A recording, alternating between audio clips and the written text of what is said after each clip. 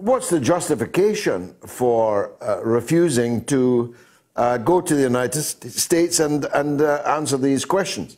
Well, from his point of view, there's none. I mean, if he's entirely innocent, as he maintains consistently in the palace, shriek out loud to say so, then why doesn't he simply answer the questions which they're putting? If he, for instance, the Metropolitan Police have records going back 30 years as to where all the royal protection officers were at any particular point, and therefore it's very well easy to establish where Prince Andrew's protection officers were on any particular date. And if he was at Pizza Express in Woking, that will show up on their records. Now, I've put a Freedom of Information request in for that information, but they're not keen to release it. But Prince Andrew, if he's entirely innocent, should be releasing that information himself. Himself, indeed.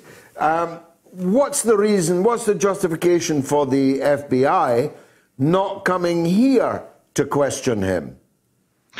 Well, I imagine that there's been quite a lot of pressure put on by the British government to avoid the embarrassment of the situation. And that's historically what's happened in the past. If you look back to the end of the Second World War, this is also in my book in the chapter called Germany Calling. Oh, brilliant chapter, brilliant.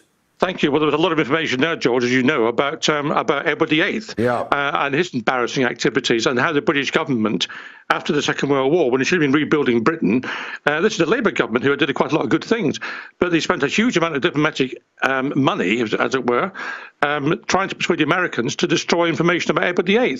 So they go to extraordinary lengths, don't they, to protect the royal family. So I imagine that's part of the problem.